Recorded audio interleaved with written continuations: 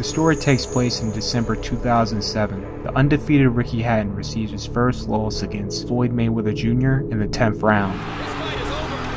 Floyd Mayweather has a knockout victory. Since this fight was for Floyd's 147-pound title, Hatton's title was not at stake. Hatton would immediately bounce back to defend the lineal junior welterweight title against contender Juan Lezcano in May of 2008. After 4 back-to-back fights within a year-and-a-half span, this would be Hatton's first fight back in the UK. Hatton was able to control the fight for the most part, but no new improvements to Hatton's game, including nothing done to improve his defense. Hatton would get hurt by Lezcano in the 10th round. To be saved by the ref, who would pull Juan to the side for a foul rather than just being more vocal to him during a pivotal moment in the fight. Then seconds later, pull Hatton aside, further burning up even more time to have his shoe tied. What is he doing? I mean, sending them back to their corner. To a slew corner. Hatton was in dire straits there, and they're tying a shoelace.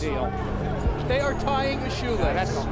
Hatton would get the wide unanimous decision win, but he would drop longtime trainer Billy Graham. Since Hatton is under Golden Boy Promotions banner, and since Oscar De La Hoya was reunited with Mayweather Sr. in preparations for Steve Forbes earlier that month of May, as well as preparing for a potential rematch with Floyd Mayweather Jr. September of 2008. I can guarantee you one thing right now. I will beat him. I will. Will you guarantee when you're going to fight him? Well, the date is not set in stone yet. There's nothing signed, but with Floyd Sr. on my corner, I will get him. Mayweather will announce his retirement just a month later, and the rematch was put to rest right there. Oscar will later announce his next fight will be against newly crowned #1 pound-for-pound fighter and lightweight champion Manny Pacquiao for December 2008. This is a detail I forgot to mention in my previous video. With the rematch not happening and Mayweather Sr. as trainer playing a huge role in developing the blueprint to beat Floyd in the rematch, I can only assume for the lead up for the Pacquiao fight, Team De La Hoya thought it was necessary to bring in Nacho Beristain as trainer because he coached Pacquiao's rival Juan Manuel Marquez, the man who gave Manny a lot of trouble, and some say he may have won the rematch earlier that spring. With Mayweather Sr. free of major training duties for the year of 2008, Ricky Hatton appointed Mayweather Sr. as coach in September, alongside the announcement that he will be defending his title against former champion Paulie Malignaggi. Paulie made his 5th defense of his IBF junior welterweight title against Love Morendo in a rematch on the Hatton-Lezcano card. This was pretty much supposed to be a setup fight with the two. Unfortunately, Paulie had to give up his IBF title to fight Hatton. When Hatton entered camp, his skills at the mitts were awful, completely reckless. The name of the game is hit and don't be hit. That's the name of the game. Ricky was just a bulldozer, very aggressive, overly aggressive to me. To tell you the truth, he almost put me down in the gym when we first started because he really didn't know how to even hit pads. Mayweather Sr. had his hands full to prepare Hatton for his toughest opponent since the Mayweather Jr. fight. Not only Sr. had fulfilled his duties, and then some, improving Hatton's coordination, defense, and just overall technique. It was all out in full display against Paulie Malignaggi, completely dominating Paulie through the whole fight. Hatton stopping Malignaggi in the 11th round to successfully defend the junior welterweight title 5 times. The Hitman is back, and the boxing media was in absolute awe of the brilliant job Mayweather Sr. did in preparing Hatton for the fight. Meanwhile, just 2 weeks later, Manny Pacquiao upsets Oscar De La Hoya. The fight between him and Pacquiao was mentioned as one of his future options, and coincidentally, Hatton was in attendance for this fight. De La Hoya versus Pacquiao was a fight that no one expected to happen. Many feared for Manny's safety, to where Filipino congressmen tried preventing this fight from happening, worried about Pacquiao's safety, to end up defying the odds. When Manny came back from beating Barrera, it was a nice size welcome. Eric Morales, it was a little big. Marquez, the same. De La Hoya was on another atmosphere. Hundreds and thousands of Filipinos came out to give Pacquiao a warm hero's welcome. Pacquiao's popularity had risen higher than no one else. when his newborn child was receiving a christening shortly after the fight, it was a major public event, with many attending from celebrities, politicians, and the Vice President of the Philippines at that time, Noli de Castro.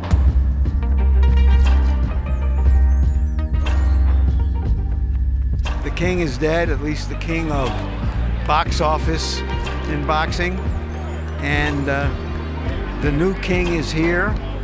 I don't know if Americans will respond to Manny Pacquiao the way they have to Oscar De La Hoya. He had a great career, an unusual career, and we have to move on to whatever is next. Coming into 2009, with the retirement of Oscar De La Hoya earlier in 2008, the heir that was supposed to take De La Hoya's place in boxing to bring in large numbers retired as well, HBO didn't have a choice to put all eggs in the basket, taking the risk to push Manny's next fight and make him into a pay-per-view star. The question is a casual American boxing fan invested into watching an Asian fighter? Top Rank and HBO needed the right guy to complement Pacquiao to bring him more into the mainstream public in American sports. And that person was Ricky Hatton, who just came off his brilliant performance against Paulo Malignaggi. Not only this was a matchup which will determine Ring Magazine Fight of the Year, but also the Trainer of the Year.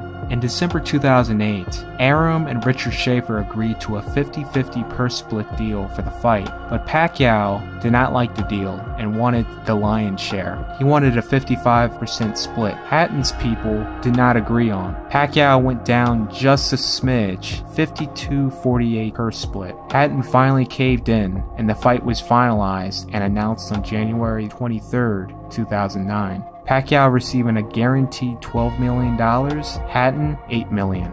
A fight of this magnitude will be the first fight in America where an Asian fighter is the main headline, given the fact that it's titled Pacquiao vs. Hatton and not the other way around. Immediately once the fight was announced, both fighters went on a massive press tour, touring in America accompanied by Hollywood stars and all the way to the UK. Mayweather Sr. and Freddie Roach being the absolute highlight of the press conferences, putting on a great show, amazing promotion from both sides. There was not one dull moment. Mayweather Sr. being quite entertaining, with a nice Rudy Ray Moore styled monologue. I really enjoyed that personally. Oscar De La Hoya, he was over the hill.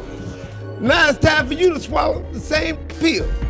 So get your tickets now, people, and let's make it clear that the Pac-Man woman is almost here. To end off the press tour, Hatton and Pacquiao went to a Manchester pub where the two had in a competitive dart match.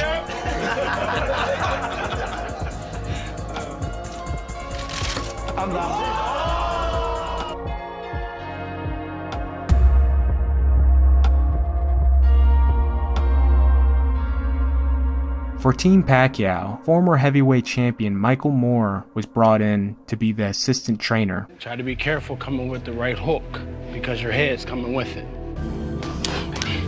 So, boom. I'm gonna stop you right here. Because I want him to set that up. But if I'm here, he's coming outside. Pow, pow, boom. Now step, boom, boom. I can come right here. Or I can come with a hook too because I'm coming on the inside. Right.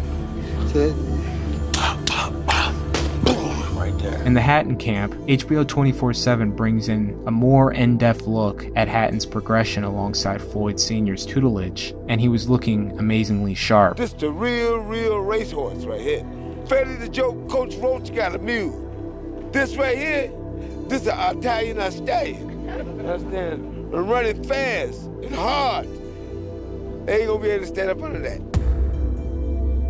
Since I do not have episode 3 and 4, we'll be fast forwarding this to the weigh-in. Sold out crowd in the thousands filled the MGM Grand. The Hatton Army is in full effect throughout the whole week and at the weigh-in itself, making their presence known as they filled up the venue with a band playing music followed up with Hatton chants. Besides Mayweather Hatton, this fight's weigh-in possibly had the highest attendance. Both guys came in amazing shape. Pacquiao was the first to come up on the scale, weighing at 138 pounds. Hatton came in right on the dot of 140 pounds. The first time in its life of 24/7, they did a post-weigh-in series called called 24/7 Overtime. Since this fight was the battle of trainers, they got both Freddie Roach and Mayweather Sr. out in the ring, where Manny and Hatton will be fighting the next day for a little 10-minute Q&A. The final 2 minutes where Jim Lampley, who's moderating the video, let both guys have their final words with each other. And we got some entertainment here. We've never been friends. We've known each other a long time. He disrespects me for every day. He calls me cockroach, stuff. Why would I be his friend?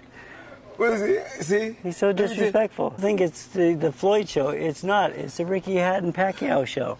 Well, it can be Ricky. All I hear is me. These guys are going at it, talking about the past, how things are going to go tomorrow, and their antics during the 24/7 series. Pacquiao beats Oscar any day of the week. If he had you in the corner or anyone in the corner, would kick his ass. BS. Jim is just letting things be, not interrupting at all, till he was forced to step in and do his promotional plug-in for the event. He paid you less than I asked him for. He did. He paid you less than I asked him for. Welcome back, friends, to the show that never ends. You got all 4 episodes of 24/7 still available on HBO on demand. The live fight, HBO pay-per-view, May 2. Cameras kept rolling because both guys were hilariously roasting each other. I don't think there has been a fight where I myself was emotionally invested, not only because of the fighters, but also the trainers as well. It was a fine rivalry taking place. Thank you, guys. You're an old man. You're an old man. I know.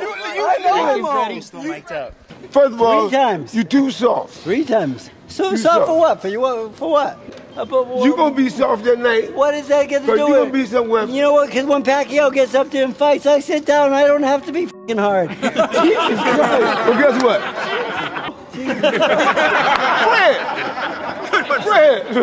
Fred.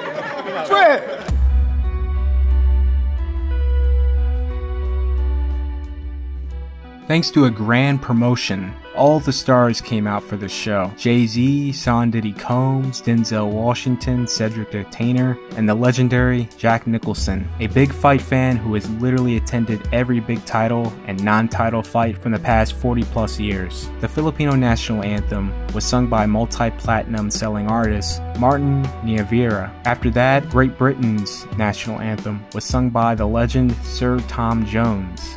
In a very rare sight during this event, Americans usually remain silent during the national anthems and begin to cheer towards the pause before the final lines. But this fight was attended by majority UK fans, and they all sung along with Tom Jones.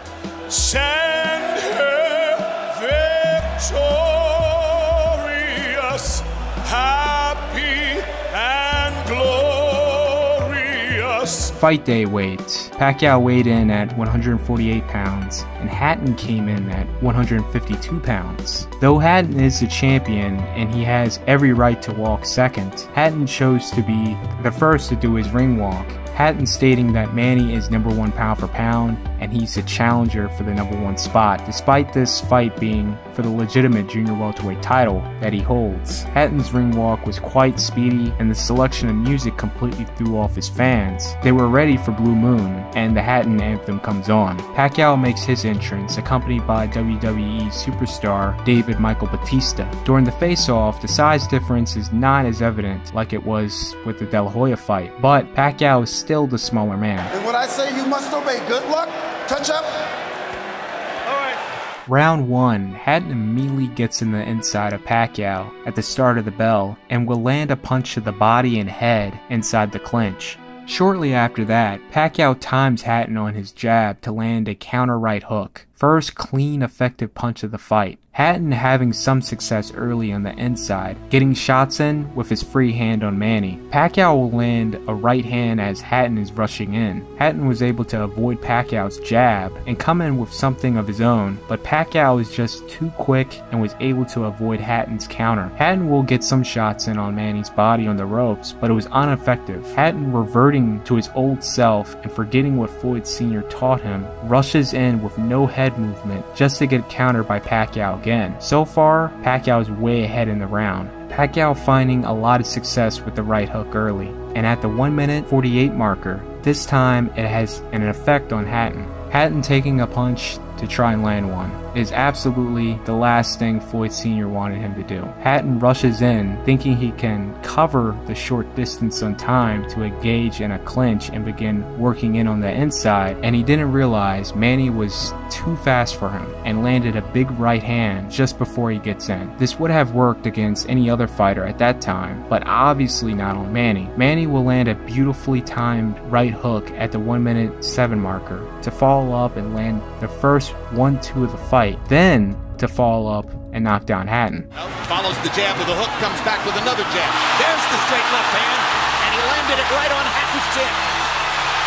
And down goes Hatton after he swings and misses with a left hook. And that's a knockdown for Manny Pacquiao. Pacquiao will finish the round off huge, landing at will, then to drop Hatton for the second time to close the round off. Pacquiao is coming out of the neutral corner in a hurry. Lands another right hook. Another perfect right hand for Pacquiao. Another right hook. Straight left hand. Pacquiao's landing at will. Hard left hand. Hatton has to hold on. Will Hatton make it out of the round? He's down for the second time. This is the brilliance of the Filipino slugger. Mayweather Sr. in the corner pretty much tells Hatton what he should have been doing from the start of the fight. Absolutely no head movement, no tight guard, no feinting, no faking the jab. He wasn't doing anything that he did in his previous fight. Before it cut to the replay of the knockdown, Floyd Sr. will end it off saying, "You should have been listening to this since day one."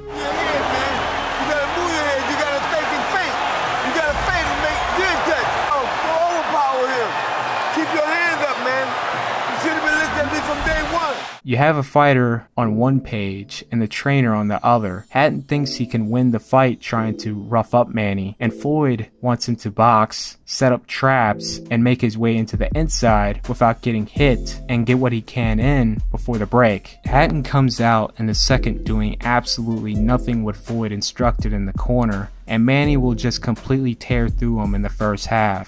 Stunned Hatton and knocked him back. Look at the brilliant accuracy of Manny Pacquiao, landing with both right and left hands. Hatton would get some shots in as he's in the clinch, but it's not effective at all because Manny knows that's all he's going to do. At the 1 minute marker, Hatton will actually use the feint and throw a leaping left hook, which would hit its mark way before Pacquiao could get off his right hook. You see what timing does and how it can disrupt things? Falling after Hatton landing the hook, Hatton was able to pound away with one free hand, then to get the other hand free to where he was able to set up his first effective punch of the fight, which was a brilliant uppercut. Pacquiao did not like that at all, and the Pacquiao we all know is going to try and one-up Hatton, and followed up with a barrage of shots. Pacquiao's blinding speed that sets him apart. As well as his head movement just is phenomenal.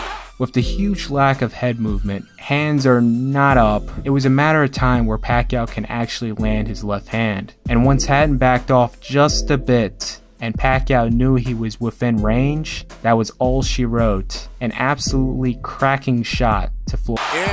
Manny is now the champion in his 6 weight class. The total punches of this fight, Manny would throw 127 and land 73 at a crazy 57%. Hatton will throw 78 and land 18 at 23%. This is a brilliant clip shot by a Manila-based photographer by the name of John Havilena of the reaction of Manny knocking out Hatton. This was a free live screening of the fight held in a gymnasium in Tondo, Manila, Philippines. Link to his page will be in the description.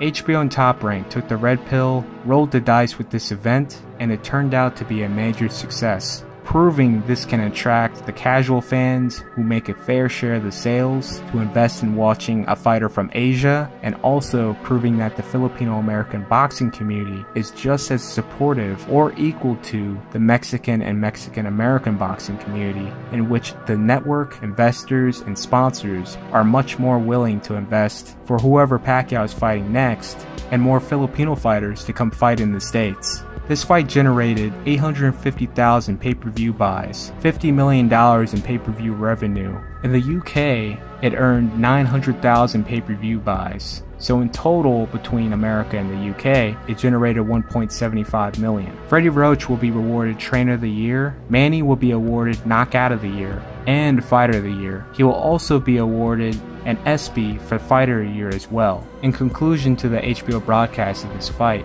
the main talk was, what is next for Manny? A third fight with Juan Manuel Marquez or a fight with Floyd Mayweather Jr.? Mayweather just announced that he will be coming out of retirement and he will be fighting pound for pound number 2 ranked Juan Manuel Marquez in July. The events that will take place in the following 4 months will completely change the shape of boxing. Till then, stay tuned for the next episode. This is a tale of Manny Pacquiao versus Ricky Hatton. Be sure to like, share, and if you're new, subscribe. Subscribe to my Patreon for early access. Shout out to my patrons for supporting this project and making this happen. I'm Alpha Sancho, and I'm out.